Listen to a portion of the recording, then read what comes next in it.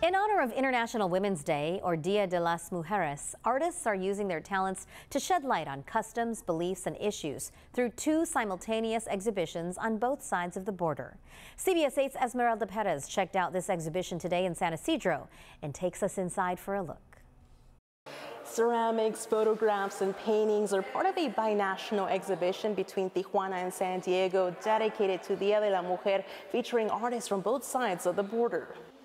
Sculptures, installations, and even AI video-generated art make up this exhibition to commemorate International Women's Day, or El Dia de la Mujer, with each piece bringing a message to light. So this is the way that artists in our region and in the world use to talk about important things. For 17 years, Casa Familiar has put together its annual Dia de la Mujer exhibition, each year with a different touch. It's important for us to keep the tradition and to make it grow. The theme this year, Invisible Traditions Art Exhibition. Artists use their creativity to tell their story and bring issues that impact women to light. Just frustration towards the norms that we are challenged every day.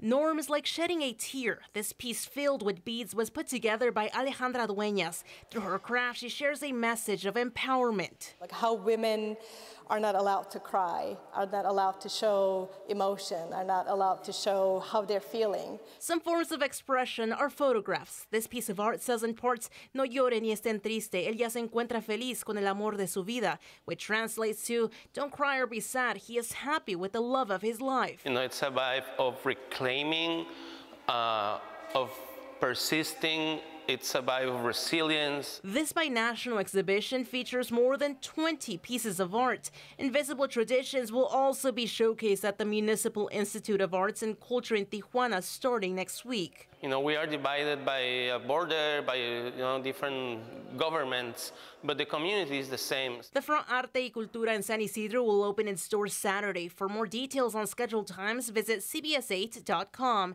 Esmeralda Perez, CBS 8.